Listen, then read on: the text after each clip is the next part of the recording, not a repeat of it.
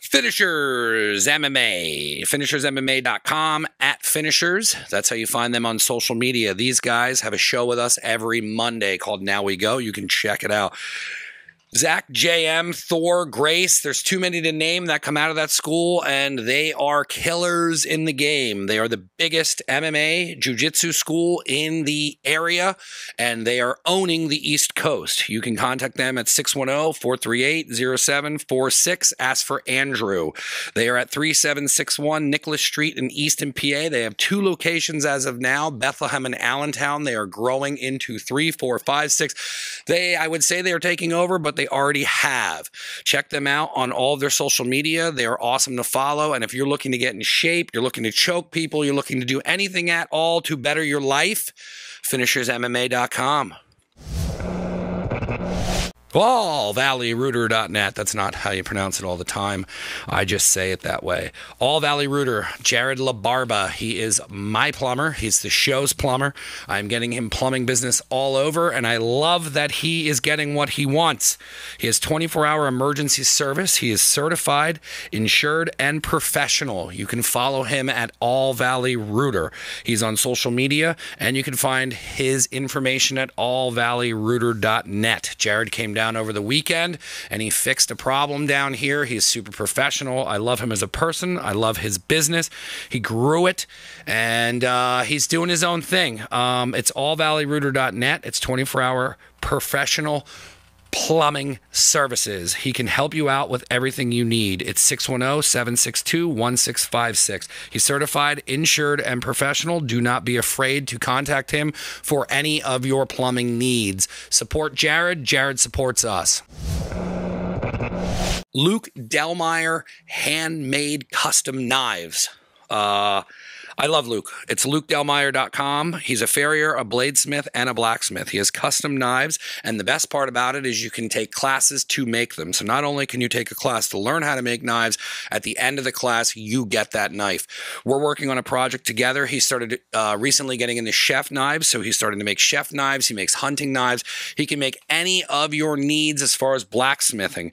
That's at Luke Delmeyer on Instagram. That is the best way to follow him. You can see all the stuff that he's posting, he shares, he does raffles, he gives giveaways. Check out all things Luke Delmeyer at lukedelmeyer.com. We've had him on the show before. You can dig down in the library, listen to how he got started and where he's at now. I'm excited to work with Luke. He's a really good friend of the show, and I'm excited to showcase his chef knife that he's making me. Check out all things Luke Delmeyer at lukedelmeyer.com. Farrier, bladesmith, blacksmith. We will integrate, and then it's a part of each other, but that's not going to happen in a year. It's not even going to happen in a year and a half. So like you can get business off of it, like with the ad reads, but what you essentially want is to melt together. And then like me learning that has brought me to just wanting to do that with like finding, now I have to find the right people to work with. But it's just growing. It's just growing. That's the hardest thing, to find the right people to really surround yourself with that are going to help, not only help you elevate, but just help you grow with your business and the things you're looking to, you know, take advantage of. You need to have those right people around you in order to really grow. And that's why the crew around you is key. Because if you have those weak links, or you have those people that are cancers and, you know, they're just negative and they bring you down, it's just going to be something where you're not able to grow and you're limiting yourself. So the people you surround yourself with is so key, man. It's so crucial. And it's crazy people say that. We'll just do a rolling start. Usually I do a clap thing, but we're already talking. It's all good. Usually when people say that, you don't realize it until you see it work. We're like, oh, like how we were talking earlier. I'm like, I'm so grateful for having JM and Zach in front of me, because I always see what they're doing, and I'm like, all right, cool. Well, it's you know, you have a format in front of you, you have somebody taking a risk in front of you. You know, like I hope to never catch up to them, because I know they're not going to stop, but you always have a mentor. You always have somebody in front of you that's doing big things. And it's important to have people around that. I mean, there's a lot of people that told me, you know, leaving the post office was a bad idea. Coming and doing this full time, they didn't know. And it's like when you start feeling, when you start feeling, I don't want people like that telling me no. I want people being like, yeah, fuck yeah, let's fucking get it. Let's go after it. Like now we go. That's what Zach said as soon as I posted the key. Definitely. When did you get into boxing? When did you get into mixed martial arts? I want to go through the whole story of just how this started and then how you got connected with Finishers, because I see what you're doing over there with kickboxing and boxing program and everything. So where did all this start? My God. It started from a childhood. My father, you know, he instilled Jeet Kune Do. He was a big Bruce Lee philosopher. And he really was big on me, you know, with training, and he started implementing things at home. I was 6 years old. I was a young kid at home, and he was just showing me things, and he just brought me into like his training thing that he was doing, and I just fell in love with it. Did you watch the movies with him? Oh my God, yeah. That's how I started. I started watching Bruce Lee, dude. Bruce Lee was the fucking shit. Bruce Lee was God to me. Like, I looked up to him, and I thought he was the greatest thing ever. And then when I started learning like what he really was about, it wasn't just the movies anymore. Then my dad was introducing me to the philosophy and the books, and really understanding the mindset. My brother picked up the books. He went outside. I saw him go outside the movies and get into the books. Yeah. So when you start getting like philosophical, when you start thinking deep as far as what a fighter is and beyond the lifestyle of an average person to be a fighter, like what it takes, like you just got to really dig deep. And once I got involved with that, it was like a love thing for me, man. It was just, I connected with it. I just expressed myself. I was a shy, quiet kid. I wasn't like this, you know, tough, like strong kid all the time. I was always the smallest kid in the room. So it was like, with having this type of like martial arts mindset, it helped me grow and be the person I wanted to be. So I fell in love at a young age. And then what's it called? As much as I wanted to compete at a young age, I got into an accident. I got hit by a car. So when I got hit by a car at 9 years old, it was something where I fractured my skull. They were telling me I shouldn't be in contact sports anymore. So I didn't get to compete like JM and these guys at a young age. I didn't have that. I had no amateur experience. I was basically a person that was just athletic and tough, and I took it on. So when I took it on later on in my life, it kind of just fell into my lap. How long was the recovery from the car accident? So when I got hit by a car, I was 9 years old. It was probably a few months, but they told me like I shouldn't be in any contact sports within a year. So it took me a couple months to recover. But that sucks. You were right at the age where you start playing baseball, football, all that stuff. I was in it all. Like I loved it all. So I was in martial arts. I was in boxing, karate. Like I was doing everything, and I was getting ready to play football. And then boom, this happened. And then I took about a year and a half off. And then from there, I went into it. I started playing football. I started doing the regular things kids do. And yeah. Did they want your restrictions longer than a year? Yeah, they were telling me, honestly, they were telling me I shouldn't be doing it anymore. They told me I shouldn't be involved with contact sports. I should be really limiting my contact sports. The head trauma I received by having a fractured skull, they were telling me I shouldn't be doing this anymore. Basically, that's what they were telling me. I shouldn't be doing any type of contact sports. But they were trying to tell me, you know, a year would be okay, maybe 2 years, but really they were telling me I shouldn't be doing it anymore. That's tough too, because that's got to be tough for your parents to be like, you know, when you have an active kid like that, and then, you know, what are you supposed to do? My mom didn't give a shit. You know, keep them out of the, you know what I mean? Like, you take a childhood away from somebody, especially if they want to be active like that. It hit my dad hard, because my dad was like, my dad's Mexican. He was an old school, like tough, hard-nosed Mexican, and my mom was like the softer Italian, so she loved and cared. She never wanted me to be hurt. I was the baby boy. I'm the baby boy of 2 sisters, so I'm the youngest. And she always looked out for me. I'm a mama's boy, so she looked out for me. And my dad always wanted me to do it. So it didn't affect her. It affected him, because he always saw me as like, I guess he lived through me. Yeah. He wanted, because my dad was never a real fighter. My dad was a street fighter. He was known as this tough guy in the streets. Everybody didn't mess with him. Like, he was known as that guy. You don't fuck with Ricardo. Yeah. And so he was that guy. And he always, I could tell he wanted to live through me. He wanted me to be that person. And it wasn't, I didn't become a fighter because of that. A lot of people think, oh, well, maybe you did this because of your dad. No, I personally fell in love with this. He showed it to me, and I took off with it. So yeah, man, it started at a very young age, and then I had the long span until I was an adult, because like I said, I was doing other things. I went to college. I never thought of being a fighter. I'll be real, like, people look at me as like this tough, like hard-nosed, like, because the way I fought, I was a tough person.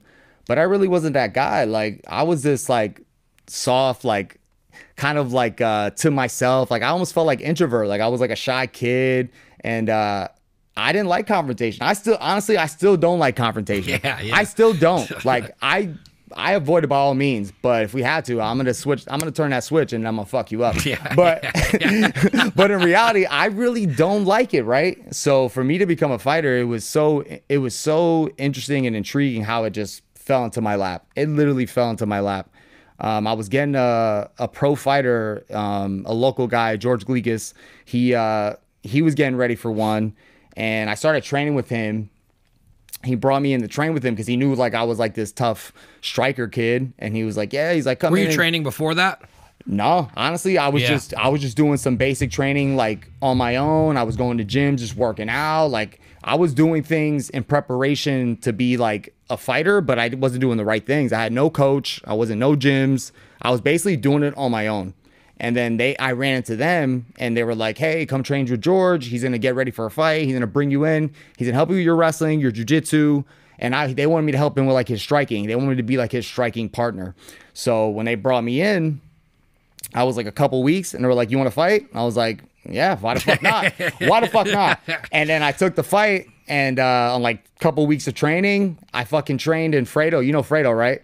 I don't know if you know Wilfredo from the gym at all. It does the plumbing and all that stuff. Yeah. Okay. Well, I literally trained in his living room. We trained the guillotine in his living room, probably like hours on end. I had rug burn on my knees. Like, as I'm going back right now and reflecting, I'm fucking laughing because the shit I did to get ready for my first fight was just like unheard of. Oh, yeah. And I won the fight by guillotine. The fucking guy didn't want to strike with me. He took me down. He fell on my guard. Boom. Guillotine was there. And I won the first round. And that's how my career took off. What was that like? Oh, my God. Honestly, man, I think it's why I miss fighting so much. It's the most high. It's the most exhilarating high you can kind of get without doing drugs. What I compare it to is like Friday Night Lights. Like when athletes play football and the lights are on them and the fans are watching, your family's watching. It's the same feeling to that, but it's just you.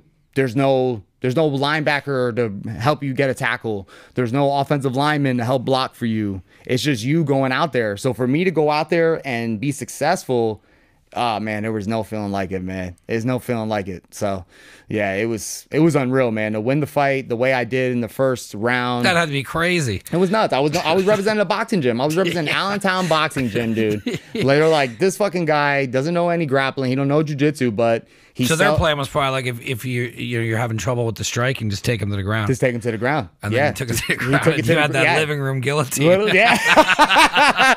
You're damn right. I had that living room guillotine on smash, and I fucking had it on lock. So when he got in my guard, I fucking cranked the shit out of his fucking neck.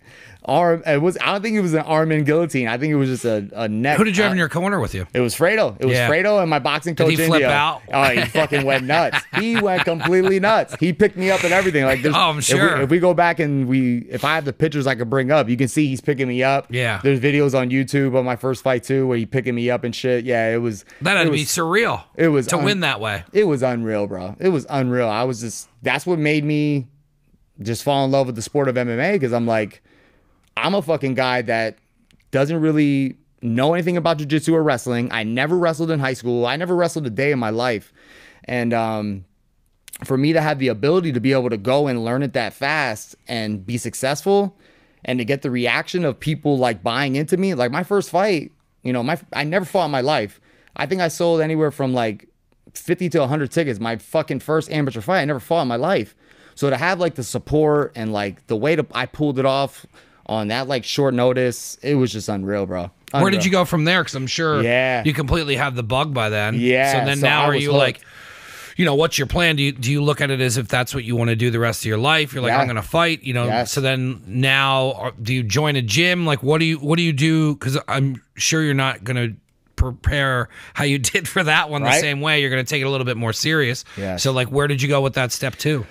Yeah. So with the step 2, it was just like, back then, I mean, we're talking 2010. We're going back, man. So back then, the training wasn't as structured as it is now. Absolutely. So for me, I had to figure out where I was going to go. and I didn't know what I was gonna do, but I knew I had to make a change.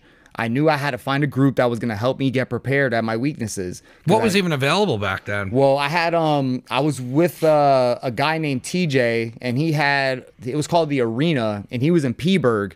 He was so patient, and because I was terrible. I'm a sore loser, bro.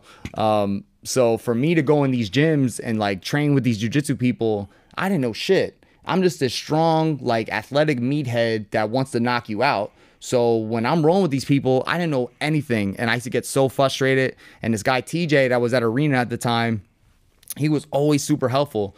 But then he ended up linking up with the coach that I ended up getting with was Carmelo Marrero, the former UFC heavyweight. Yeah, we had him on the podcast. Awesome. Remember the first studio I told you about over in Bethlehem? Yeah. He came on there. And we interviewed him, and he brought Mickey and a couple other guys with him because he was trying to get Mickey at that point used to doing interviews. Gotcha. Because they knew what was going to go on. They were keeping it behind the scenes. But Carmelo's dope. Who, Mickey Gall? Yeah. Okay. Yeah. Awesome, man. I know Mickey Gall for years before that kid even had a first fight, man. Yeah, so he came on. Small world. There was a couple of other fighters with him, too. It was Chris something. Chris Cortalo. Yep. And then a younger, smooth-looking kid. I forget who he was. Yeah, Desmond Towns. That's in Florida now, I think. Little wrestler, a little small. Yeah, they all left the area, I believe. Yeah. But Carmelo's dope. He had cool stories, and what's funny, does. he knows my little brother from Union stuff now. Oh shit. Yeah, Nice. It's crazy how everything goes full circle. Yeah, But how it goes full circle in a small world. So you started working with Carmelo then? Yeah, because and he was already in the UFC at this point. No, he was done. He was done with the UFC, and he was looking to spread the American Top Team brand, right? Yep. So I heard about American Top Team coming to Bethlehem, and I'm like, get the fuck out of here. I'm like, we're going to have this And gym. what gym was that he was in? It was, well, he opened up the location. It was ATT, but he opened it on the south side of Bethlehem, 3rd Street. Now it's like a Playa's, like it's a Playa place. Because I'm trying to think that he was working with Rodney, who we had on the podcast as well. Yeah, Hammer. Yeah. No, Mello was on his own at first. Yeah. Mello was on his own, and he had the backing to be able to produce ATT. But then when things started not working out, then he partnered up with Rodney and was like, hey, can you help out? And they linked up into business together, and then before they combined gyms. But I started with Carmelo on south side of Bethlehem on 3rd Street, ATT. Yeah, we were so crazy. Me and a few guys were like the first original crew, man. Me, Zach Zigley, who doesn't fight anymore, and then Jake Gombosh. Like Jake Gombosh was like that guy. Like I literally got introduced to Jake, and he's actually one of my best friends now. We train all the time. He's at the gym and stuff, and I literally got introduced. Mello introduced me to him to pretty much it was like a greeting to like, are you tough enough? He literally, I was in there with no experience. I had no shin guards, no headgear. All I had was 16. I had 16-ounce boxing gloves, right? Title boxing gloves, piece of shit. And he literally puts me in the cage with Jake. And Jake was training down at the HQ American Top Team down in Coconut Creek. So he was training with all the killers down there, fucking, oh my God, I'm forgetting the names off the top of my head. But anyways, so he was training with like Thiago Alves and Hector Lombard, and he was training with good people. So when he came and he sparred me, Jake literally fucking just unleashed and kicked my ass. But the thing is, for me, it's like, I'm a hard-nosed Mexican. Like, I'm not going down. I'm bloody as hell, and I keep coming in your face. I keep fighting. So I guess, I don't know if it was like a test, like to see like, hey, is this guy really tough enough? Can he be a fighter? Or I don't know. So basically me and Jake, we fucking went at it. We fucking sparred. And then Jake became one of my really close friends, and we're still friends to this day. Yeah, so man. You started training with him, and then when was your second fight then? Yeah. So was that through? That was through him. Yeah. Yeah. We actually went to Virginia. It was with Mello, and we were just trying to line up a fight, and he kind of wanted to get us like an experience of pro rules. So we went down and we fought in it was like Norfolk, Virginia. Were you nervous? That's a long ride. Honestly, I wasn't that nervous because of like the talent that we had. Yeah, so like the people that were fighting there, they were like fucking some random dudes like off the street that just they're like, yeah, but they might have that living room guillotine. They were trading in somebody's garage and shit. My guy was 15 pounds overweight, and I still fought. I won by guillotine again. Yeah. And Yeah, we just went down there and cleared house. It was me, Jake, and my boy Zach Sigley. We went down there and we just it's got to feel nice at this point to feel like you're prepared. Yes. Where like you went through the first one, then this one you're like working with professionals, and now you're like sharpening up your skills, and then there's probably a lot more confidence going into something, especially with having like Mello, on your back with that. It was nice. It's good to know like when you have that corner and support with you.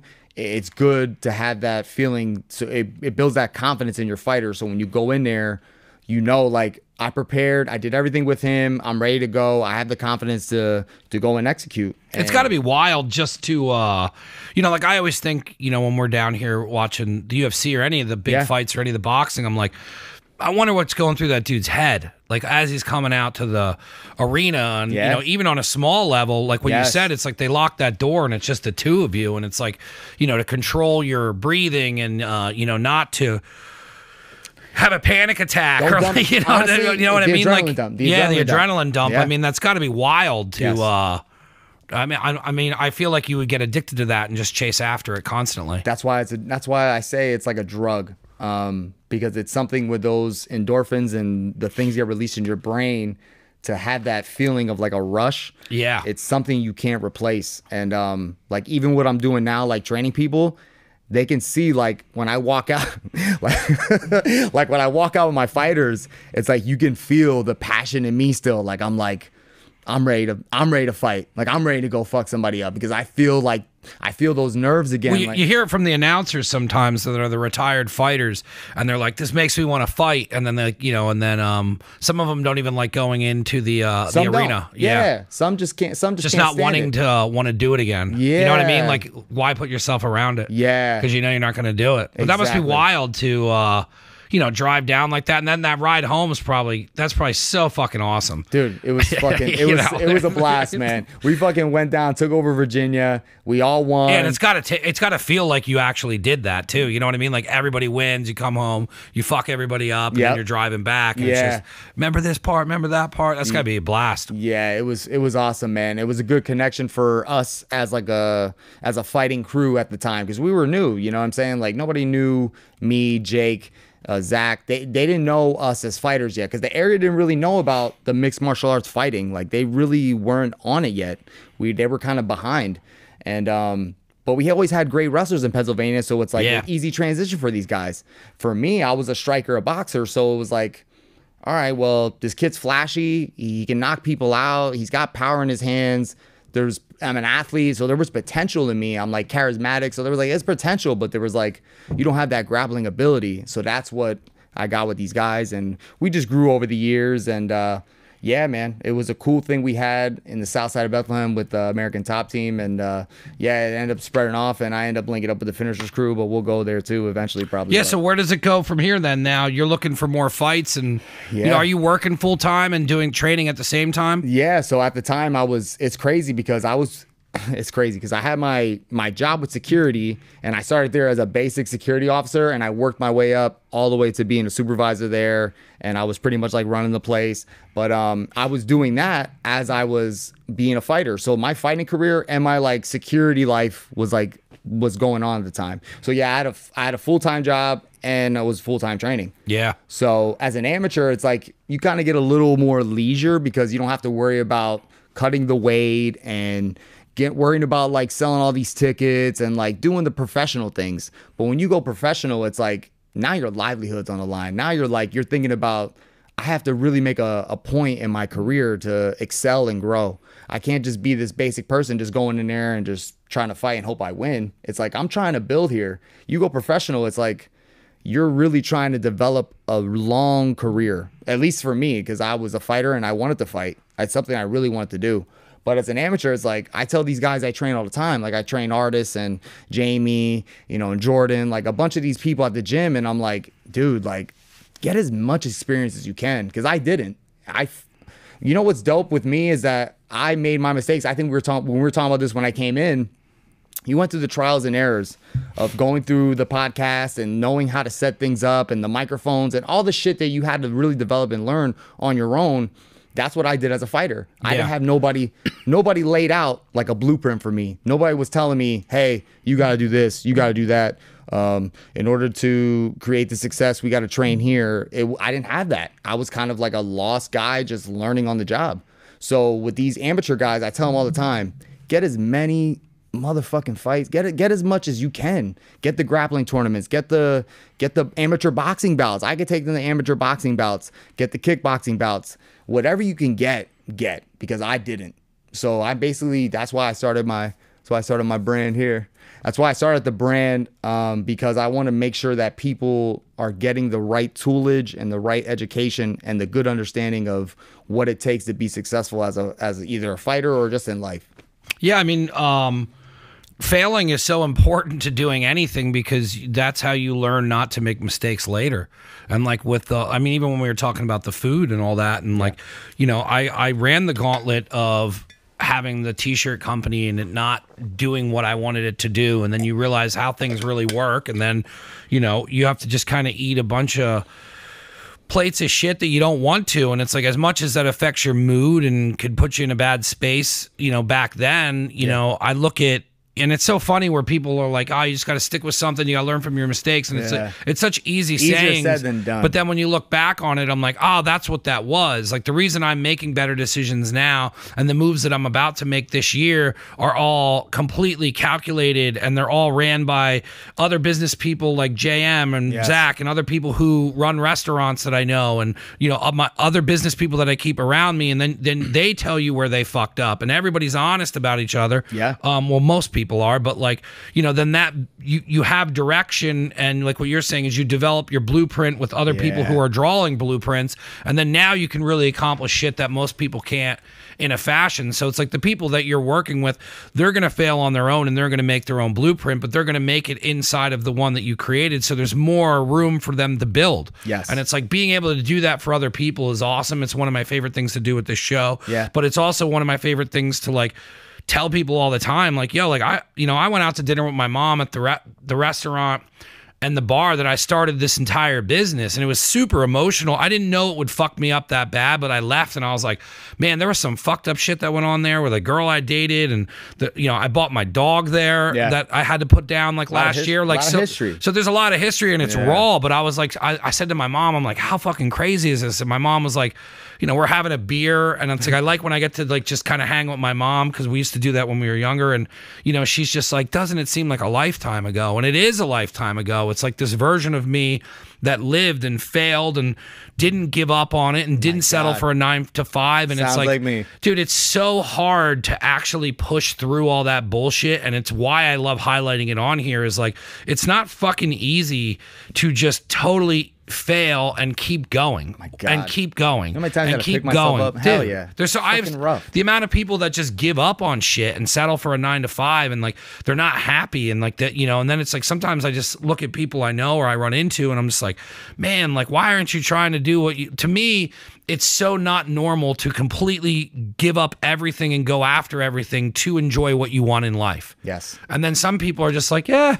And I'm just like, that is not my demon. I mean, I don't, but like, if I could sleep without, you know what I mean? Without, I need this. And then, but when I have this, you know, I never knew what crossing the finish line would be. And then when I had a contentness of, oh, I don't got to worry about going to work on Monday because this is now my life. And, you know, now my big thing that I preach on here is freedom. Yes. Once you have that freedom to do whatever the fuck you want, it's funny because I was like talking to Zach, and I'm like, you know, like, I'm like, I got to focus on money this year. And he's just like laughing. And I'm like, I'm like, but I don't usually, when I got the freedom, I stopped focusing on making money because the money didn't fucking matter. And like, I used to think that like, I'm going to do all this shit and I'm going to end up on an island and I'm going to do this and I'm going to do that. And I am going to have these things. Dreams, their goals. I am going to have these things where my life is way better to live. But like, once I got the freedom, I'm like, oh, I'm okay. I'm like, I don't really care about money. I don't really care about anything else. I'm like, that's what the itch was. The itch that was like making me fucked up every day. The itch that was making me get out of bed and run 8 miles. Like that itch. Yes. I was like, oh, that was scratched. I have complete and total freedom. And then that's what I push to people now when they're like, they want advice on shit. And I'm like, go after the freedom. Go after the freedom of you don't hate Sundays because you have to wake up Monday. Go after, like how I set my schedule up is like I hit it heavy in the beginning of the week and I slow it down by Thursday. And then by Friday, I'm posting and doing some social media. And the weekend's mine to do pop-ups or watch UFC. But like, that's how I want to live. So like that freedom is worth way more than money. I could have a fucking shitload of money in the bank and just be miserable. Of course. And then like now like I was saying to Zach, I'm like, all right, now I got to focus on putting money in the bank and like building this and wanting more. But now I see myself turning into a businessman. And it's like, sometimes you gotta humble yourself and be happy.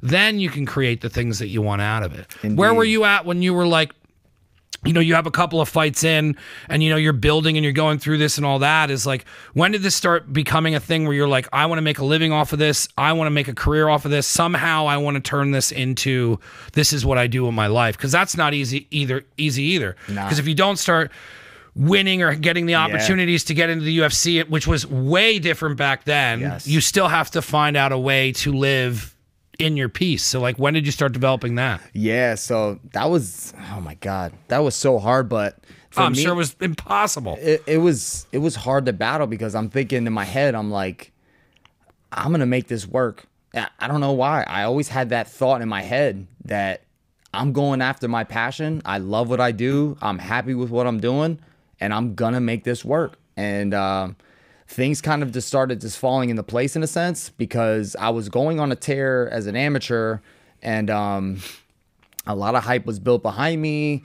Then all of a sudden I started linking up with, when I linked up with Scott Heckman was telling me he trained with me at ATT at the time. I want to get him on here. I wanted to talk to him when he was still competing, but just to hear his story and then what he's doing now, I think is so awesome. I know, man. And me and him, he's another one. He's another person that's like, he's still in my life all the time. And Scott's like a big brother to me. He's always looked out for me. He even still looks out for me like after fighting. So Scott's an awesome person, and he'd be a good person to have on, man. He's super cool. But yeah, when I linked up with Scott, then we started cross training because I was like, I'm here at ATT. Melo's, my coach and stuff, and I have people here that are helping me, but I'm like, it's not enough. So that's when I started cross training, and I started going to Whippany, New Jersey, at AMA Fight Club, it was called. And that's where Jim Miller was, Dan Miller was, Charlie Brenneman, Rafael Oravara, like a bunch of UFC guys were at this gym training. And I'm like, this is what I need. Like, I need to be with the best if I want to be the best. So when I'm on my tear as an amateur, I link up with them, and then their manager, who was Mike Constantino, he ran a management company, MVC management and stuff like that. And I'm thinking, I'm like, I'm around these UFC people, I'm getting the management behind them. I'm like, I'm really going to take this on. Like, I'm going to take this full fledged. And I did. So after I think it was I did one amateur fight with them. So it was like, I had like 4 or 5 amateur fights total. I was already older. I started my career late. So when I came out of college and I came home, I was already 20-something years old. When I started fighting, it was like I was 25, 26. So in my head, I'm like, I'm old. I got to make this shit happen now. If I want to make a run, back then, I'm like, I got to do this shit now, because if not, it's going to be too late. I'm going to be too old, or it's not going to happen. So I rushed, went with them, felt confident, and went professional. And that's when things started to get all fucked up because of the management and the way things were run with my career. It was just crazy. But there was that point in my amateur career where I was like, this is it. I'm doing everything for this. And I committed everything to it. With my job still being I was able to balance both, where I can work and then still train. It's still really hard to do. It was so hard, especially when I worked 2 years overnights. I would work 11 to 7. Yeah. And then I would stay up sometimes and get a run, and then sleep, and then wake up and train 2 times, and then go to work overnight.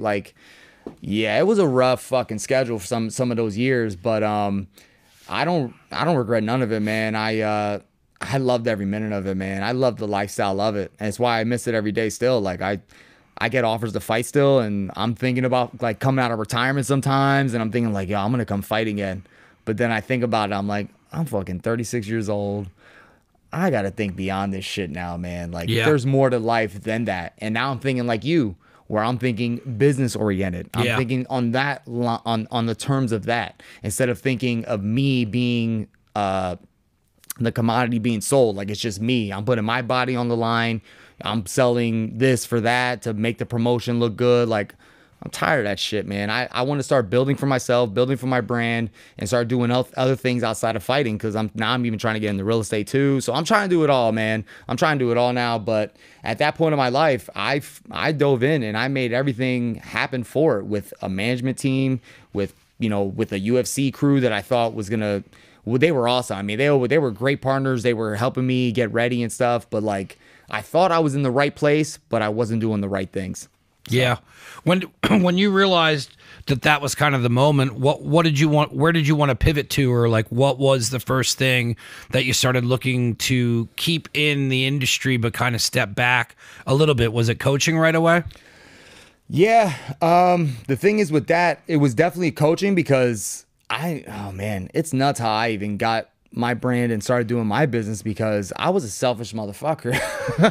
I can't even lie, dude. Like, my whole fighting career was all about me. I cared about my training. I didn't care about anybody else.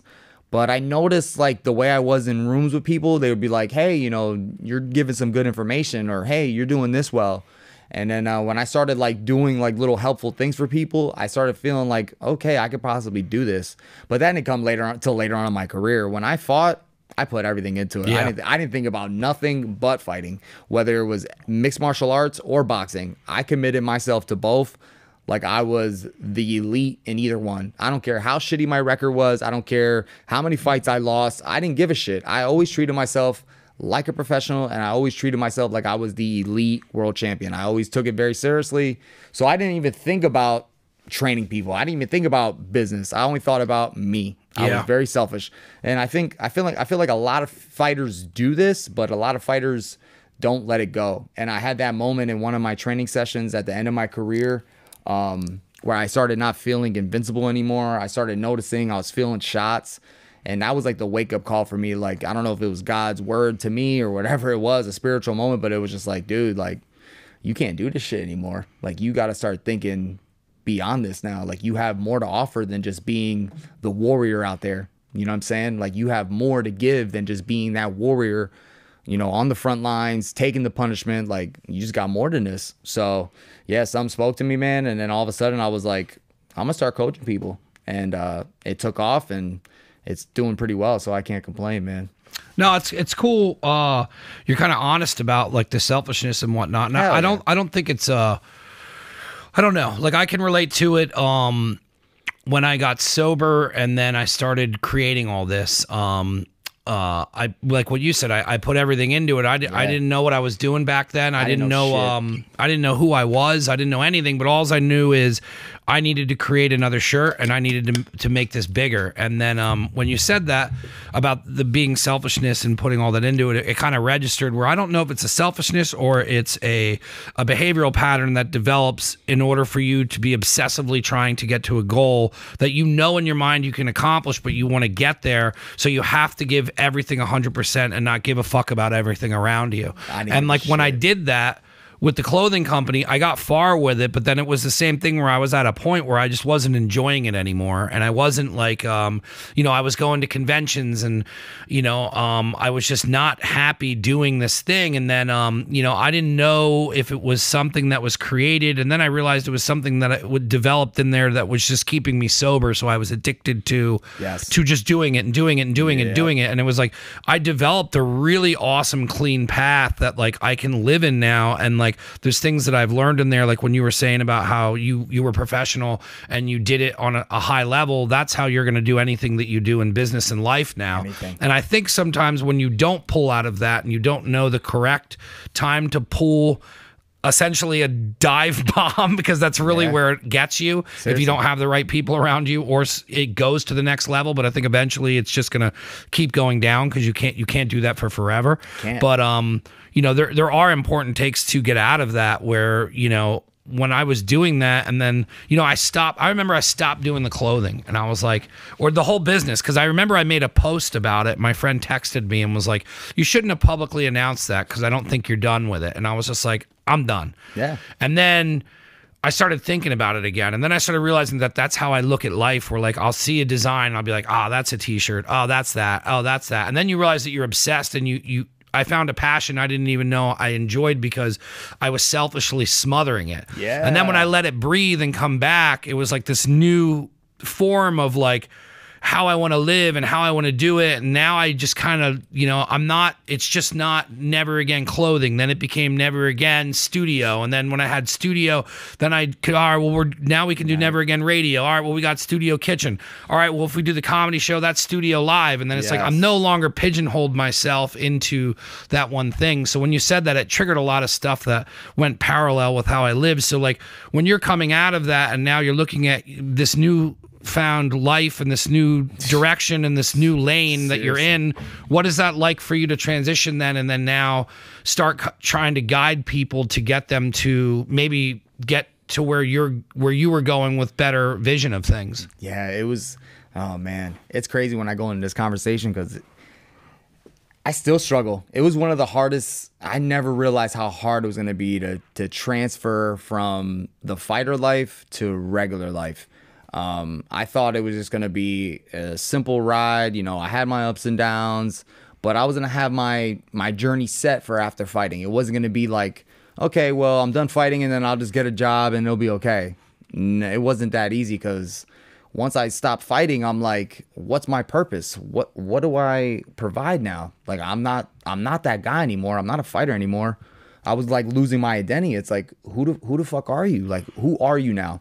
So the blessing of creating the business and brand that I created, it was just like a blessing to be able to be involved, still have input on fighting, but to provide information to others that I didn't get. So by me having the ability to do that for these people now, all the people that I train, that whether just regular clients or all the fighters at the gym, it's just such a new fulfillment of my life now that I'm able to give that back now. Because when I hear them respond to me and they're like, oh, damn, I didn't look at it that way. That's awesome. Thank you for the help, or thank you for the advice. Thank you for the technique. Like, these certain things, like, it gives me that fulfillment now, where I thought after fighting, I'm like, I'm not going to get it from this anymore. I'm just going to not be a fighter anymore, move on, get a job, do that bullshit. But then in my head, I'm like, nah, fuck this. I literally left my job. I literally, once I was done fighting, I was done with my job too. I'm like, you know what? Fuck this place. Yeah, it's good when you cut ties like that to like, I am over this shit, dude. Dump it all out. Yeah. Get out of here. Dude, it was crazy because when I did this, people told me, they're like, well, my family, like a lot of people that are close to you, like your family, they're like, what are you doing? Like, you're messing up. Like, yeah. I still get it to this day. Like, you know, why are you leaving your job? You know, you got to have a job. And I'm like, as I'm looking and I'm starting to see the successful people, they don't fucking go to jobs and like rely on getting advancements in their company and have success. God bless you that if you do well, good for you, man. That's great. I'm glad you get it and it worked out for you. But me personally, who I am, it just doesn't work that way. I just don't function that way where I get satisfied off that. I get bored by that shit. Yeah. And it also takes a specific type of person to jump ship and build their own thing and keep it building. And now it's like, you know, like I look at moves where it's like, all right, well, if I wouldn't have done that and started the clothing company, then, you know, I took a chance with the podcast and the podcast got bigger. Then I took a chance with the food. Then I left my real job and went into this full time and I get by. But then now me just getting by has now completely changed my life, where I'm about to open a restaurant with one of my best friends who I didn't think that if I opened up a restaurant with anybody, it would be her out of all people. Yeah. And we just work so well together. But then I can now also have the freedom, because I learned how to be free, to keep my podcast going. And then I'm like, oh man, like now I can like run this business, run that business. And then now, because I'm multitasking and running multiple businesses, now I'm seeing down the road where, you know, everybody's congratulating me on what I'm doing now. But I'm already thinking in my head, like, yo, I want to get real estate in Florida. And I'm like, what if I start doing Airbnb Airbnbs, and then I was like, what if I got an Airbnb in Florida and put this old equipment down there, and now I start networking down in Florida, and then I'm like, I could get so many people. I'm like, Ad Lib just went down there. He probably knows a ton of people in the music. I know there's a bunch of fighters down there. I got a bunch of fighters. The 10th Planet stuff's down there, and I'm like,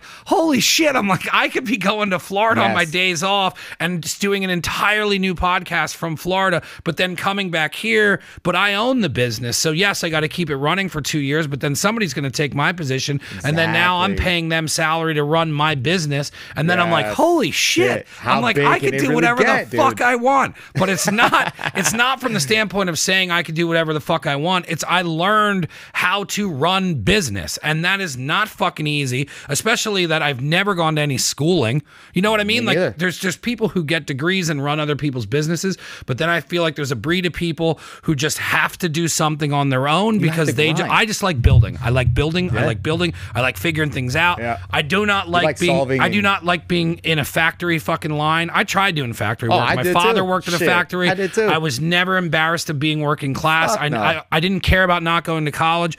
You know, my father and my mom. You know, my mom's a nurse, but between the two of them, we didn't grow up poor. So like I was like, well, if you're making a living and we have all these nice things, factory work ain't that bad. But then when I realized factory work was standing there and not doing anything, like, you know, I remember cooking. How can you function like that and feel I'll never forget cooking and looking at the guy across from me, and it was right when I figured out who Action Bronson was, and I was like, how does this motherfucker get to do whatever he wants? I said, how does he get to do rapping? How does he get to do food? How does he get to do a food show? I go, what would it be like to be that guy who just wakes up and does whatever? And even watching him now, where like he goes on tour and he's taking The Alchemist, but he's also in shape now and doing like, you know what I mean? Like his whole life is just his living, and I never understood why people wouldn't want to do that. But I also understand that some people don't want to do that, which is okay, but I don't live that way. I don't work that way, and I definitely don't tick that way. And that's why it's awesome meeting people like JM and yourself and Zach and all these other people that I meet through the network that are doing their own thing. And it's like, if you're around those people, it rubs off on you. That's why I linked up with them, man. Like, they just literally... When did you link up with them? I'm going to open that beer. You can keep talking. I was going to say, no. If I'll pour it, I'm going to roll it. I'm going to roll it and crack. I got to break down the lactose in this beer. The beer snob is working to the fullest ability right now. But yeah, there's lactose in that beer. I've only ever had one beer like that. Was from La Cabra, I think. Outside of Philly. This is Ardmore, PA. That's my favorite beer, so I think this is going to be something I really enjoy. I think really, I don't know, man. I mean, I'm a beer snob to the fullest, so like, I've transitioned. Like we were talking before we started talking here, it was like you could drink like Baton Ribbon and Miller Lite, like. I go back to those beers and I'm just like disgusted, dude. Like I can't even do it anymore. I like dude. my garage beers. Hey, I don't knock you, bro. I don't knock you, but now like no, there's usually good beer. There's usually good beer in the fridge, especially with like McCall comes down here for the pop-ups, so people will bring beer. McCall's awesome, man. I'm a big fan of McCall, dude. Big fan. Awesome brew. Yeah, enjoy that strawberry milkshake, by the way. Cheers. Salud, brother. Let's enjoy. Let me know what you think.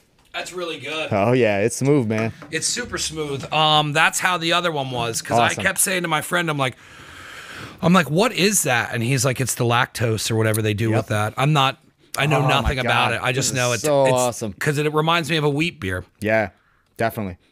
Yeah, so it has like the lactose, and then plus they add like the strawberries and the Citra mosaic. That's so good. So awesome. So man. what's the name of it?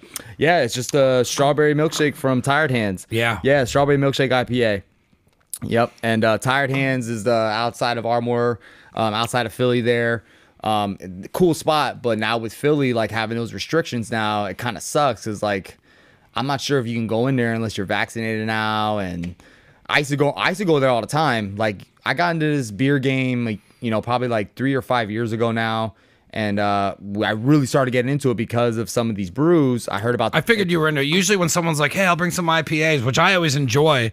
But like real people who are really into beer, they're usually like, hey, I'll bring beer. I got you. Yeah. That's why I was like, if I'm coming down and I've had your burgers and shit, I'm like, I'm not going to come here empty-handed. I'm going to come bring something for it, man. Anytime. An afternoon beer is nice. Dude, I'm not even used to this, man. This ain't even me right here. I had that Lucas guy on who's a, like, I never had somebody make me a better drink than what he did on the show. Really? But he made like this old fashioned. It was called something silver, the Duke Silver. Okay. And we had one, and I was talking to him, and I was like, yo, like I'm pretty buzzed. And he's like, me too. He's like, you really can't have any one. You know, it's one of those where the drink is just made with all liquor. Okay. You know, but it was super smooth. But it's cool networking because now like we're gonna do a comedy show down here, and like, well, it's a comedy taping. And then I was like, bro, I was like, you know, do you want? How much would it be for you to come down? And he's like, I make money, dude. He's like, I'll come down and do shit. So he's gonna come down and bartend. And I was like, cool. I'm like, I'll make sure you get content. Yeah, you're gonna get. They film you and shit. And but he was just like, yeah, I'll totally do that. That's so what's cool about man. doing the show is like, or anyone like Zach will be like, you know, it's the craziest conversation I've had with Zach is he goes, do you know anybody who could get me a wrestling ring? And I go, yes. And he just put LOL. And he's like, really? And I'm like, yeah, hold on. Tag me in, brother. Ric Flair, baby. And then I hit up Reject from Lehigh Valley Apparel Creations because he puts on wrestling shows. Nice. And then he was just like, yeah, this is what it would be. He does them all over. Usually he does like since the pandemic, he did one in a mall. Like he just finds cool locations to do them. I used to train in Allentown boxing gym, and they were like, oh my God, where the I'm forgetting. I'm drawing a blank of where they were off. They were in this fucking hole in the wall. They basically like they were in the garage, but next door there was a wrestling like practice facility, and like these guys were like, oh well, the Finishers did an event at that place. Where the hell was it? It was one of the Finishers. They held it where the guy had a wrestling ring, and they there was a plane in the building. Yeah, I forget what Finishers it was, but then they bitched because you know, it's. I think when people agree to do that event with Zach, they don't realize that people are coming. Yep. And then and then there's like the amount of a people shitload attending. of cars. Yeah, it's crazy. It's yes. And then what's funny is that's getting even bigger. It's so dope, man. Yeah. That's why I like surrounding myself with those type of people. Like we were talking about. The people you're around is what helps produce a lot of success. So if you're around those type of people, you're going to grow. So that's why I love being around them. And I'm so blessed that they brought me on with them. And when did you link up with those guys? When they were at Rodney's place. Yeah. When they were inside, they were like me. So basically they were training, doing their stuff inside of Rodney's gym. Yep. Basically what I'm doing now, I'm training inside of their Finishers gym. So it's like, yeah, they were on the back mat. And they had their like gi pants on, and I saw 10 Planet shit, and I'm like, "What the hell's that?" Looked up. Who are these lunatics? No, not even one of these lunatics, but Yeah. like, what the fuck is what's 10th Planet? What is that? Yeah. And then obviously I knew it was like some type of grappling, but I didn't know how deep the jiu-jitsu was. Then I started watching Eddie Bravo. Then I was like, holy shit, this guy is about fighting. Yeah. He's not about just regular traditional gi. It's cool when you first look into it. Yeah. I remember when I saw them, or you know, because I knew Dan from doing the show, and then he introduced me to him, and then Dan, Spearden or however from Cryo. I call him Dan the Man. Yeah, I call him Dan the Man, bro. He's my fucking guy. Yeah, man. so Dan's been on the show, and then he was like, hey, you know, I have these two friends, or because they were living at Dan's house, and then they were like, they need a podcast space to do a podcast with Eddie Bravo. And I think Zach gave me like $50, and I was just like, cool, man, like whatever, use it. And then he was like, oh, it was cool you have all this stuff. And then that's how I met Zach and JM. And then I asked them to come back on the show. And then when you start looking into what they're doing and like who their sensei is and like that whole thing with what they're doing, and like then you start seeing like what came out of that school. And it's still hard to wrap your head around how talented and how good those two really are, and the fact that they even work together. Like, you know what I mean? But like they're it's the yin and yang. They're the yin and yang, dude. Yeah, they're but I mean, but for the two of them to be doing it this long still, and like just still working like that, rapport and relationship like that. A lot of times with business, a lot of things go south because when money and like the way you run a business, a lot of pride takes over. Yeah. But with them guys, it's just like, nah, we fucking get it. Like, you have your opinions, I have mine. But we're gonna work to make this thing a successful business, and they're always growing. I think Always. I think JM's coming back on next week. Yeah? I'm excited to get into it. I'd love to be on with him, bro. Yeah. Like I had the one podcast where we were all together. Yeah. I want to. Eventually, I think it'll come full circle to where we have enough time to do that. Plus, with setting up podcast studios, I think are going to be coming into Finishers, so like it'll be easier to do stuff. I hope to be in a new place. I hope to be in a new place soon, man. I loved when you guys all came down here, and it was like Preet and JM, and then everybody was just kind of sitting around drinking beers and bullshitting after. Everybody was done training. Yeah. And that was a rad show because it was just people just like everybody was just sharing old fight stories and all that. And like they kept apologizing to me, and I'm like, dude, I'll sit here and listen to this shit all day. Fucking day, dude. Yeah. You know why? Because, you know, you get to see and hear these real life experiences and emotions and feelings from these people that endured some shit. Like JM talking about how he was like fighting grown men.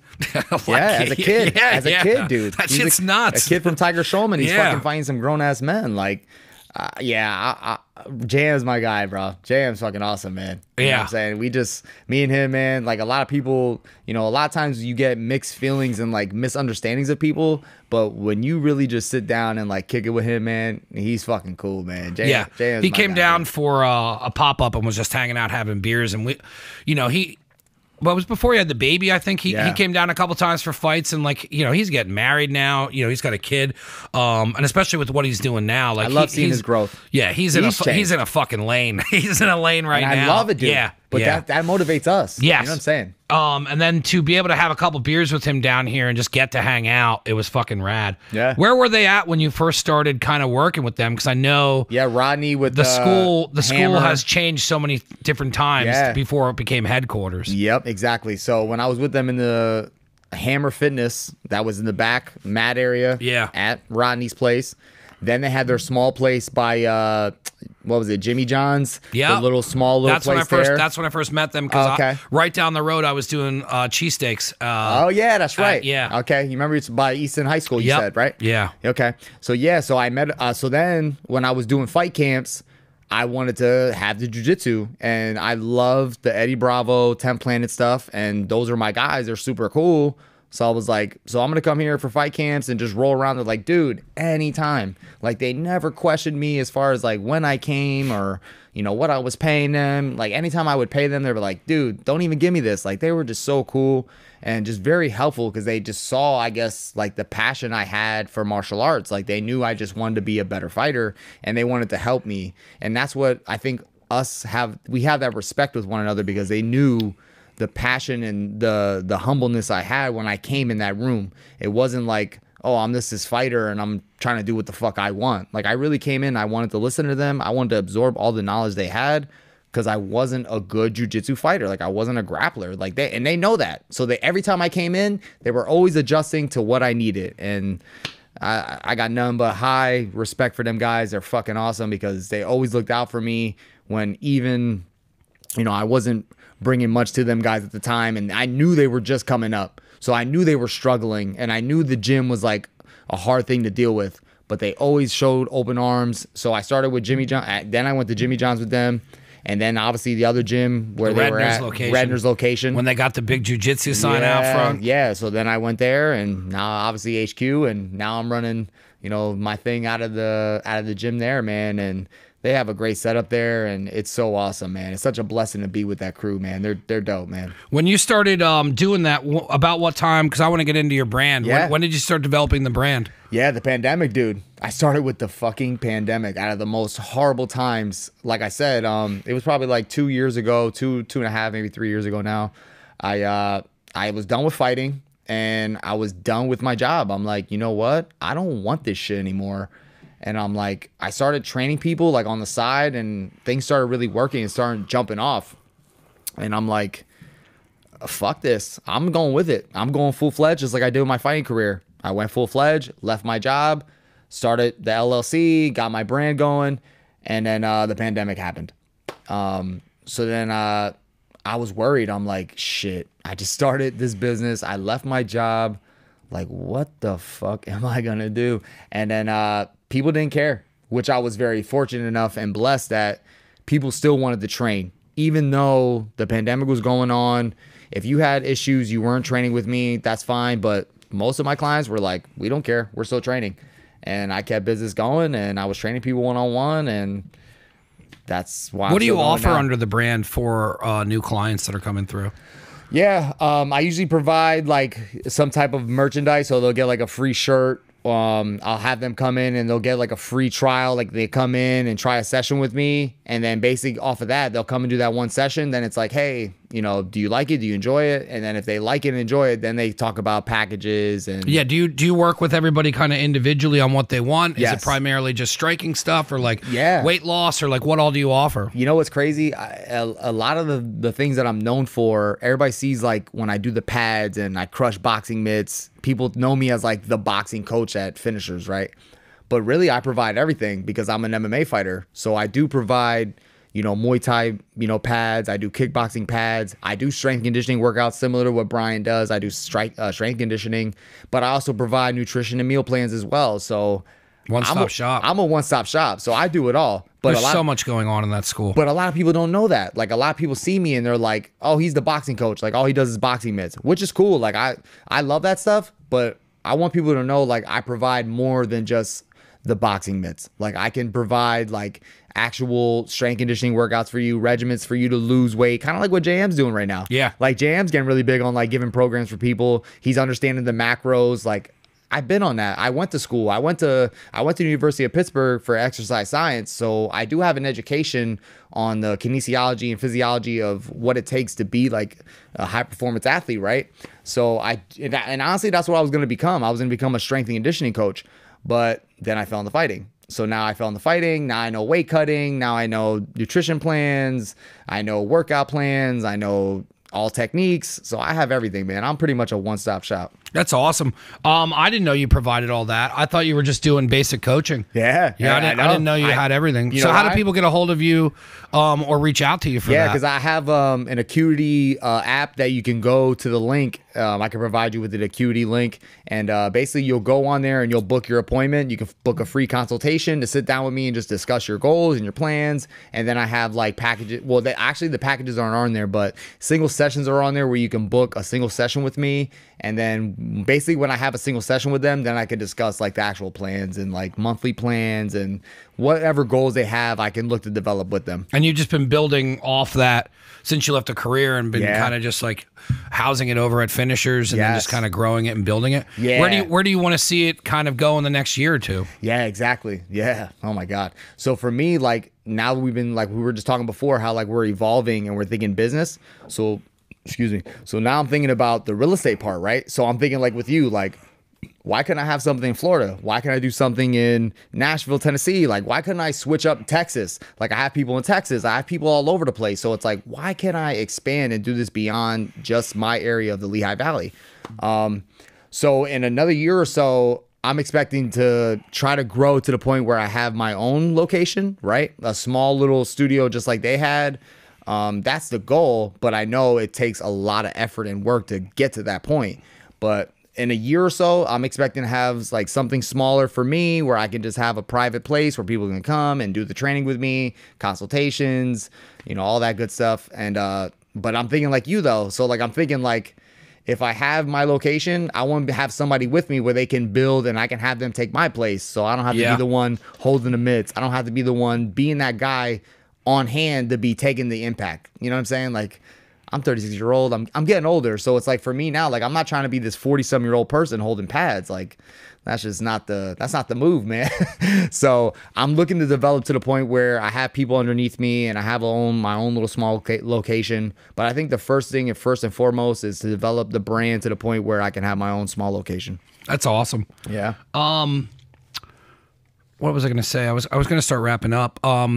What all do you want to do outside of this? Do you want to when you say you want to do do you want to set up another school somewhere where you can fly and then like work out in Florida for a month and then work with somebody out there? Like, you know, because the more you keep talking about it, the more I'm kind of seeing the angles on it, where it's like, even if you went out and had your own place where somebody wanted to come in and work with you for a fight camp or something, and then you could just stay in Florida and you have a residency there. But I mean, you could Airbnb that when you're over here and you could kind of just totally link your schedule around. All right, well, I'm going to be in PA a couple of months. I'm going to be over here in Florida a couple of months. I was just talking to somebody the other day about how, you know, it's important to just kind of look at things without anchors. And it's like there's a lot of anchors that people are raised on and a lot of anchors which people think that they have to like owning a home.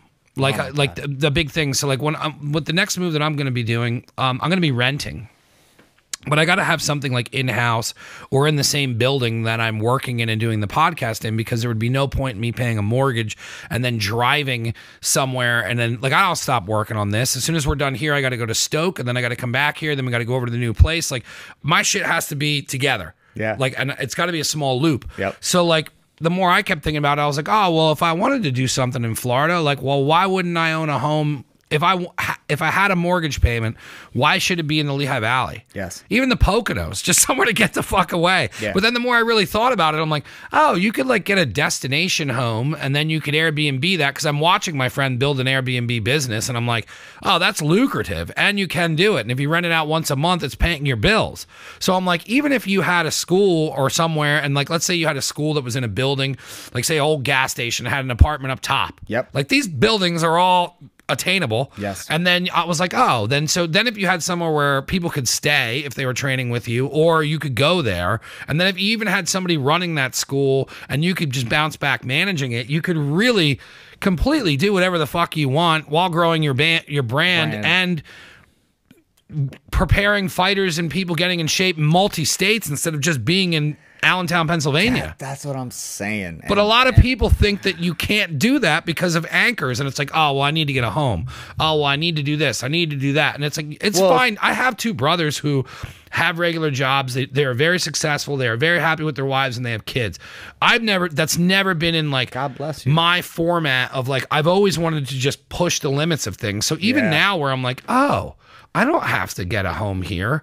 And then I'm like, well, how far is Florida? I was talking to my friend. I'm like, I could fly to Florida in like, what, 2 hours? Yeah. And then I was like, oh, so if I had off Monday, Tuesday, and then Sunday night I took a flight to Florida, I could be in Florida for 3 days, not dealing with this bullshit weather, getting completely away from all this shit, going to the beach, and then coming home. Love it. And I'm like, no anchors. None. No anchors. None. Yeah, you shouldn't have. That's fucking dope that you want to grow it that way, and I think it's completely outside the box of what most people think when getting into fitness and health and that kind of thing. Yeah, you kind of get focused on like your number of clients, and I'm sure over time you get better at it, but like, in the beginning, I'm sure it's just a client hustle, and then you probably get to a point where it's like, well, what do I do after that? Yeah. But if you expand your client hustle to different states and do different things, you can do a lot of cool shit. Yes, you can grow, and you can give yourself the opportunity to not be limited, like you said, the anchor of just staying in one place.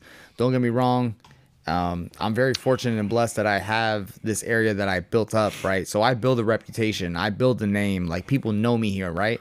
But I was never the person that just wanted to settle and be like, this is okay, this is enough. So I always think beyond of what I'm doing. So even like, I was the first person like in my family to even graduate high school, to go to college. Like nobody in my family was even doing that. They were just like, you get a job, you get a job and you provide for a family, you get a house, you have kids. And I'm like, no, that's not my fucking, that's not really my move. Yeah. I don't know why in my head, like I never thought that way. I always thought bigger and more better than just being average and just being complacent.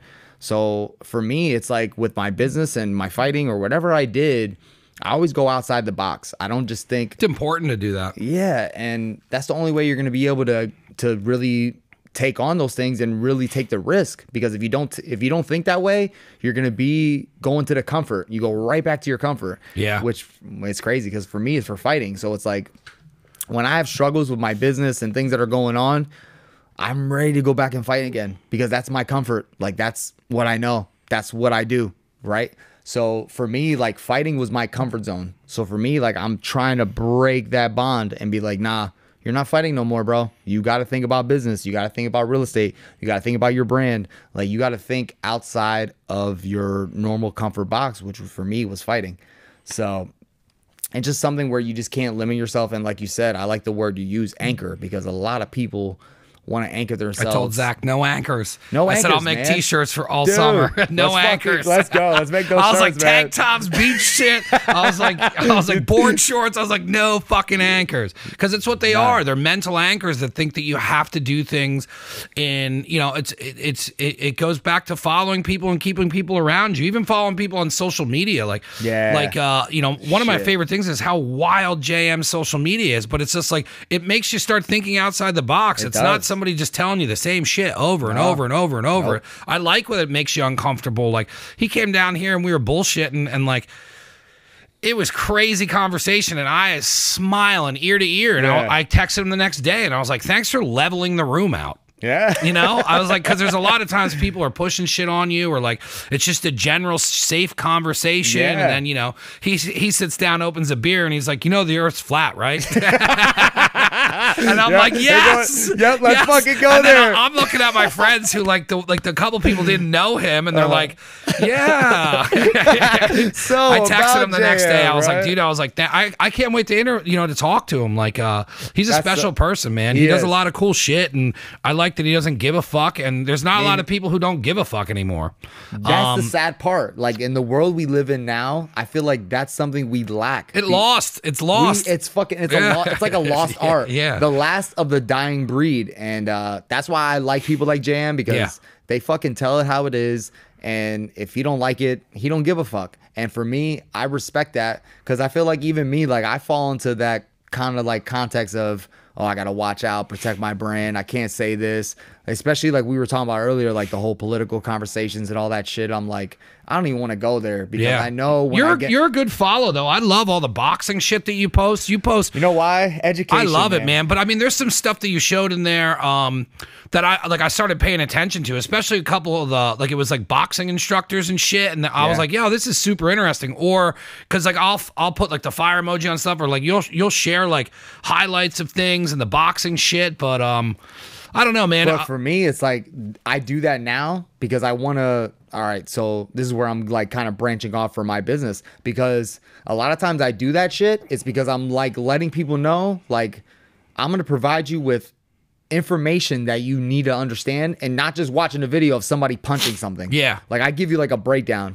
So for me, it's like it's like kind of separating to what I want to do, which is for me now is creating content so I can provide those videos like those instructors. Yeah. I want to start providing that type, because we're in that social media world where people are on fucking line. They don't want to go to the gym. They don't want to meet with people. They're so used to being in their fucking house or whatever it is. So for me now, I'm trying to branch off and create that content where I can provide and be that coach where I'm like, okay, well, we're going to go over this technique today, and this is so-and-so, and I break everything down, because that's who I am. I'm an analytical person. I break every little thing down. I watch videos and I break them down to like a science.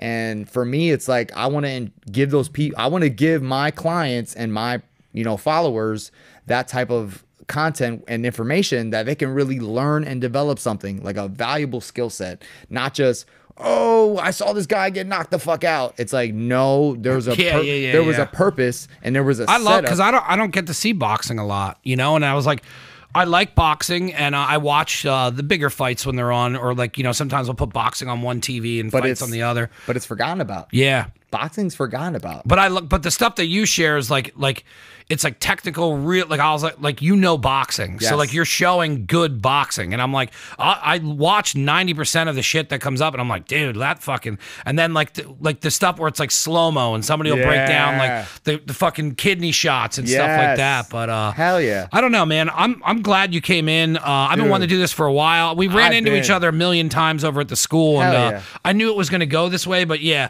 what I'm going to have to do, because I want to get a couple of you guys back in here, and then just kind of do like a group one again, or maybe like, that's what I'm saying with even the new studio. Like, I hope we do a group one. I want to be able to like, I want to be able to do like a Patreon or something where boxing's on. We're probably not gonna be able to show it, but like it'd be cool in the new studio to be able to like watch fights, and not even just the UFC shit, but be able to do like just random boxing stuff that maybe put people's eyes on what's going on. I want to give you a chance to plug everything you're doing, how anybody can get a hold of you for all the stuff that you said to offer. Seriously, thank you for coming on. Dude, thank you so much for having me on, man. No, I hope you had a blast, man. Dude, there's so many. I don't want to be fucking boring talking about my story. No, not at all, man. Shit, it wasn't a boring story at all. Usually when I, reach out to people, or people reach out to me, I kind of figure out the story, but I knew with the finisher stories, it's always how you got to finishers, and everybody's got a rad story. I mean, when Renee came in, I didn't know his whole story, and then I was like, holy shit, man, like you left college, and like he had put a lot of serious stuff on the plate for that show. So I always appreciate you guys coming in and being honest. Thank you for the beer. Dude, thank you for just being you. I'm going to give you a moment to kind of plug everything that you're doing and how people can get a hold of you. Yeah, so as I finish up that good. That was really good. I'm glad you enjoyed that strawberry milkshake, man. Tired hands. Y'all do it right, man. So if you want to reach out to me, obviously I have all the social media accounts. I have the Instagram, Twitter, Facebook, TikTok, all that stuff. But I'm mostly really big on the Instagram and the Facebook. So if you want to follow me, rnuno1 MMA. I actually have the Acuity link that it's probably harder to say it on here because you can't really just look up Acuity and then find me and then book the appointment. But if you were to look at book an appointment, you can go on my Instagram account. So if you go to my Instagram at rnuno1 MMA, you can see the Acuity link, and then you can schedule an appointment with me. So that's basically where you'll find me. You'll find me on Facebook. You'll find me on Instagram. You'll find me on Twitter. You'll find me on TikTok. Just look up rnuno1 MMA. You're going to find me. But obviously the main thing is the Grit Wellness and Development. So I'm trying to get the right angle. But if you get that Grit Wellness and Development, man, that's the brand, man. That's the motto, man. Grit. Where's your grit? Where's your toughness at? Where's that fighter in you? And where can we make you a better person overall with your health, your mental awareness, just your physical ability to be a better person? That's what the brand is. It's not just because I'm here to hold mitts and have you punch things and feel tough. I'm here to develop an actual skill set and confidence and a healthier lifestyle. That's what Grit Wellness and Development is all about. So, man, thank you so much for having me on. Of course, dude. man. Dude, it was so anytime awesome, we'll do this again. I love doing this, man. I love talking that shit, It's a blast. And like I said, I'll get a couple of the guys from over there. And then there's still a bunch of people I want to get in here from Finishers as well. But it's also like I didn't know you were doing all that, so that's dope. That now I can help you promote your brand and all that stuff. Appreciate you, man. Of course, seriously, dude. Truly appreciate it, man. If you're anytime, man, we'll definitely run it back. If you're a first-time listener, first-time watcher, it is neveragainstudio.com. Subscribe to the YouTube. We're building the YouTube up. We want to monetize off the YouTube, so we want to get all of our subscriptions up. I think we need a couple hundred more. If you want to go to neveragainstudio.com, that has all the apparel, that has everything else on there as well. Let me know if you need anything, if you want to sponsor the show, anything at all with stuff like that, please contact me directly. Thank you so much for listening, and I had a blast, man, and thank you for the beer. Dude, anytime. It was awesome being on. You the shit. Thank you so much, man. Yo, if you ain't watching this, you better start watching, man. It's a place to be, bro. No one's ever done that. What a great ending. Thank you, dude. Anytime, dude. That went fucking awesome. Dude.